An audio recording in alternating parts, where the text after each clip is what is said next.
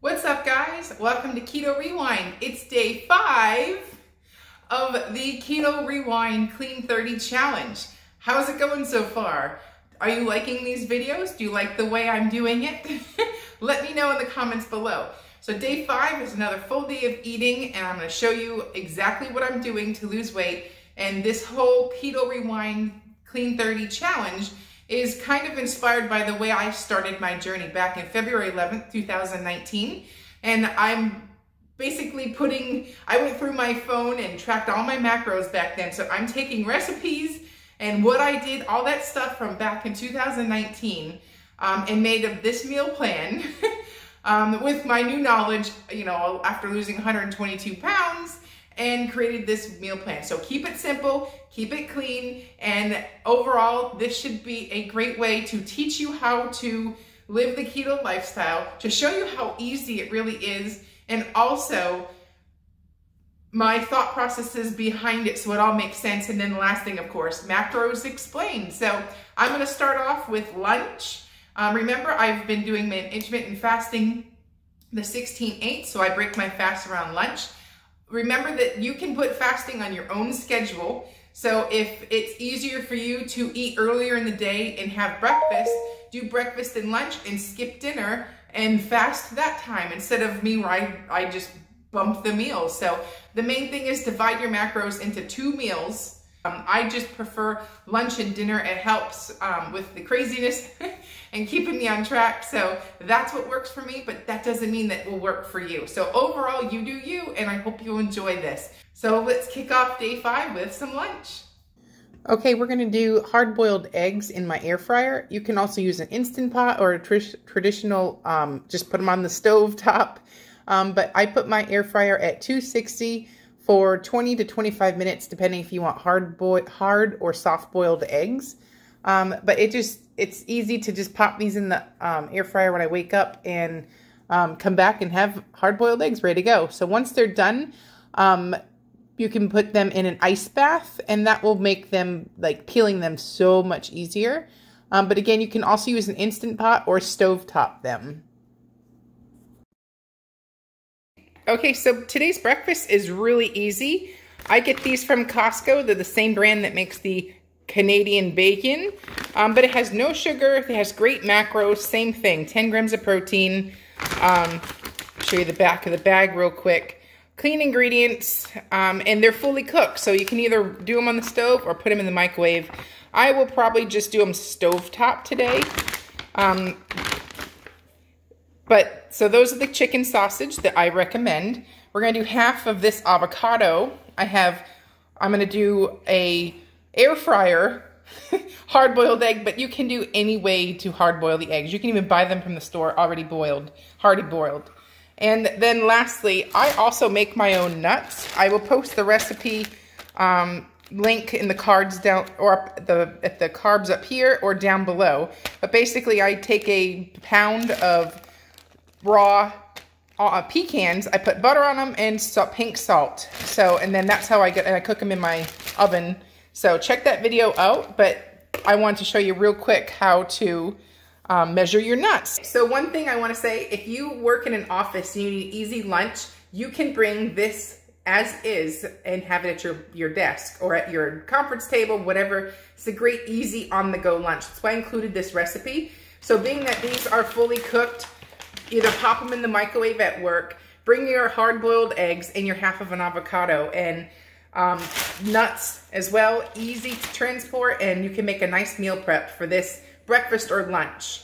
So anyways, so the easiest way to get off track is to not measure. So make sure you measure your nuts. They're calorie dense, and as funny as that sounds, it's true. They're so easy to eat and go down, so make sure you measure those out. So I'm gonna show you how I do it and how I prepare the lunch. Measure your nuts. Okay, so here you can see I have zeroed out the scale. So I'm looking for either 30 grams or an ounce. So I'm gonna have Kyle put my roasted pecans. We're gonna switch this over to ounces. And I'm looking for an ounce. So I measure these out, and it's very important that you do this step. And then plus it makes them portable, it makes them easy. Well, there's an ounce. So that's what an ounce or a serving size of roasted pecans, roasted and salted pecans.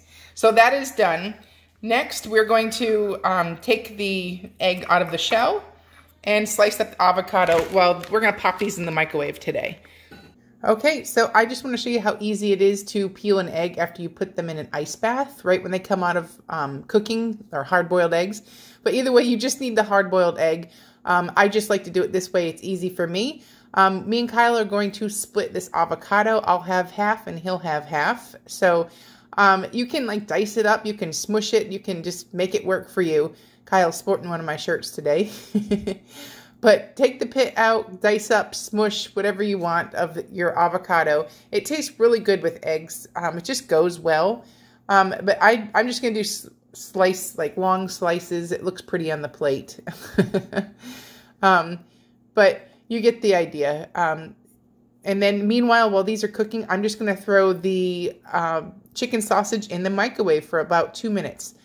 And that's how quickly and how easy this lunch is. So definitely use this recipe for a on-the-go or easy just recipe that takes really hardly any time to put together. So there's my finished product. There's my avocado, my 1 ounce of nuts, my 3 hard-boiled eggs, and I will also put pink salt on them, and my 3 sausage links. Okay, so it's dinner time, and we're gonna make brisket burgers and steamed broccoli. So I'm going to change the camera angle so you can see what I'm doing.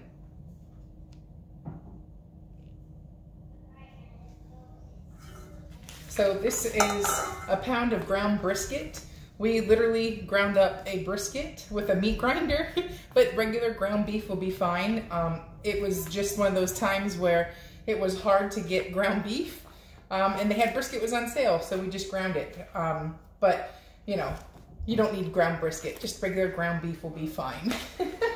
I'm putting a little garlic powder, onion powder, and salt and pepper on these burger patties, and I'm gonna form 4 patties using this 1 pound of meat. But like I said, swap it for ground turkey, ground chicken, you know, just pick something that you enjoy eating, and that's what matters.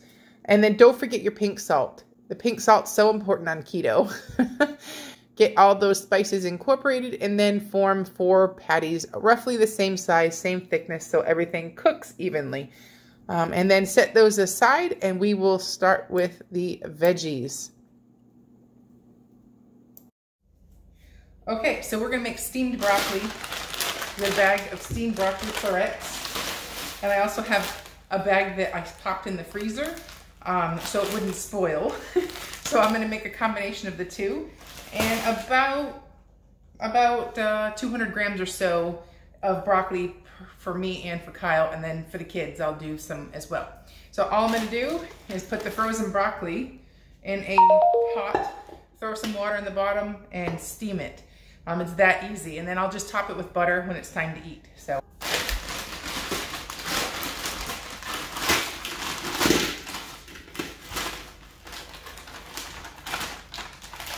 And then you can log the broccoli using the barcode. So that makes it real easy to track your macros in Carb Manager.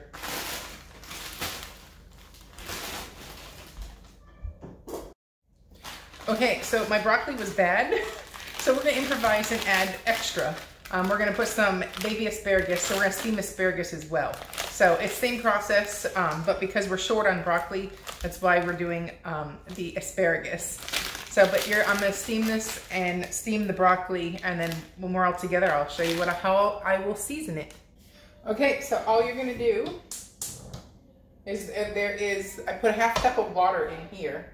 Let that come to a boil, and then I'm gonna add the asparagus. Okay, so my water's boiling for my broccoli, so we're gonna drop the broccoli in there, let that steam. My half cup of water is also boiling for my asparagus.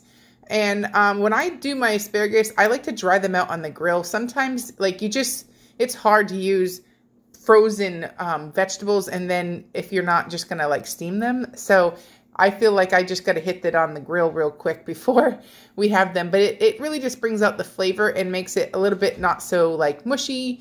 So I just remove them from the pan after 4 minutes and set aside. And then also same thing with the broccoli. I put 2 tablespoons of butter in there.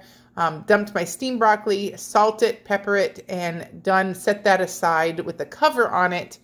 Or obviously gonna mix it too. But just set it aside while the rest of the veggies on the grill are cooking. I mean, we weren't planning on having to grill up the asparagus, but this is how you just adapt and move on. So next we're gonna go to the grill.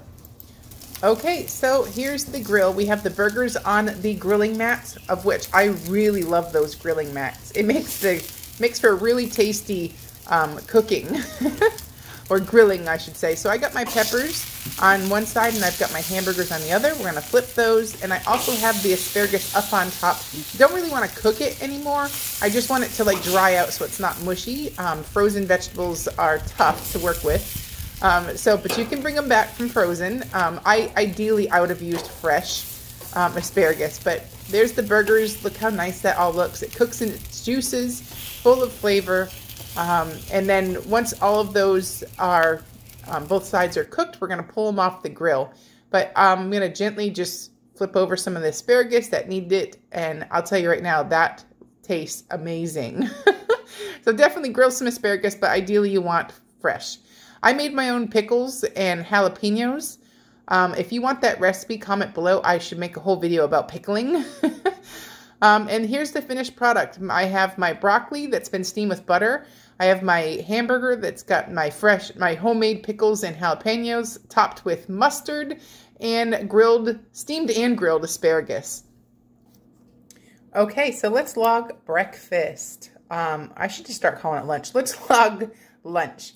So we had 3 hard-boiled eggs, we had 3 sausage links, we had an ounce of nuts, and we had a half of an avocado. So let's go ahead and log that.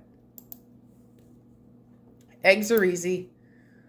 3 hard-boiled eggs. There was nothing really involved cooking them.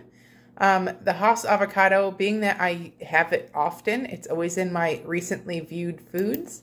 So I had half of a Hass avocado. You could weigh and measure that and all that, but to save time, we're going to move along. So the new one is you can scan the bag of the sausage links or you can search it. So it's Jones chicken sausage. Fully cooked chicken sausage by Jones. That is it. So, and I had 3 links. So we're going to add to today. And then also we had an ounce of nuts. So those will be in my, oops.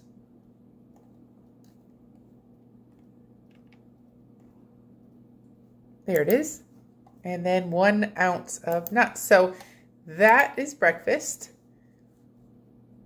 You can see I have 3 of 19 net carbs, 8 grams of fiber, 51 grams of 118 grams of fat, 29 grams of 95 grams of protein, and about 600 calories. So while I'm in here, I'm going to go ahead and log my keto coffee. That's in my foods. It's a recipe I have all the time. You can check previous videos to see how I create a recipe. But I strongly suggest if you make your coffee the same way every day, save time and make your own little entry. See how easy that was? So here we are. So I will be back when it's dinner time. Alrighty, well, it's now time to log dinner. So always start with hitting that plus sign up at the top.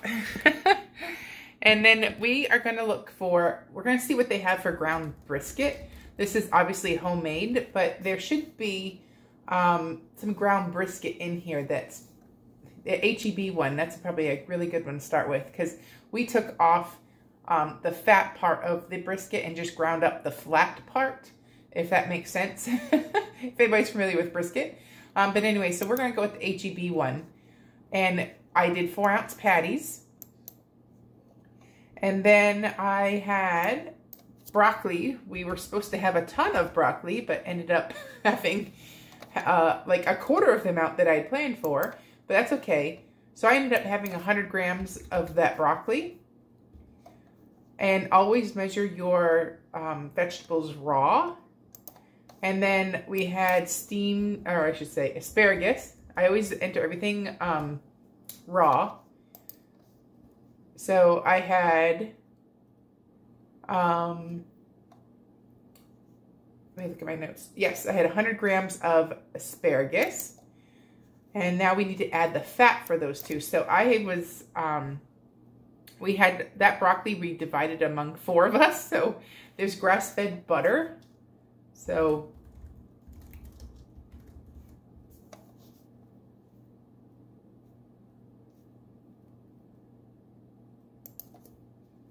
I had 1/4 teaspoon.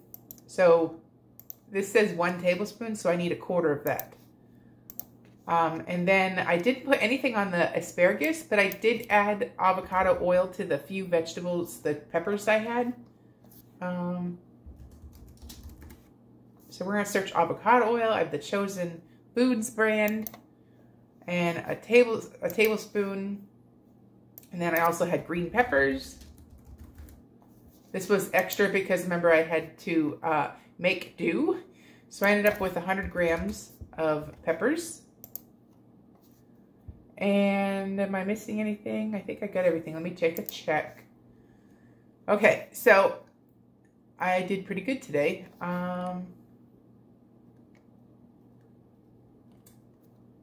Okay. I accidentally logged. See, it really doesn't matter where you put it. It's just tracking all the foods, but I meant to hit dinner and I've logged it into breakfast, but don't worry about it. You can just leave it all that. You could all log it into one entry. It doesn't matter. So anyways, today overall, I was a little low on my protein. I have 31 grams of protein left. So next time I should have logged ahead of time. I would have known to add either a protein shake or a larger patty of meat. So just keep in mind, you know, I did good everywhere else, but my areas of improvement today would be either have the bigger serving of a burger or add an egg or have a protein shake as well, because I clearly had room in my macros. But being that I didn't walk today, it was just an office day here. I really had a low activity level. I'm pretty okay with this. So, you know, previous days this week I was over. It pretty much will even out by the end of the week. So that's all I basically, that's my thoughts about this. So anyways, that's the macros for today, a full day of eating keto. Okay, well, I hope you enjoyed day 5 of the Keto Rewind Clean 30 challenge. I will see you tomorrow for day 6. We are almost through the week. We are basically through Friday. So we have day 6 and 7 left of this week, and you will have completed your first week on this lifestyle, and I'm super pumped for you. I am so proud of each and every one of you have shared your success stories. Your day 1, you're just getting it done, and I'm super proud of you. So once again, I'm Jess, and you're watching Keto Rewind. Bye-bye.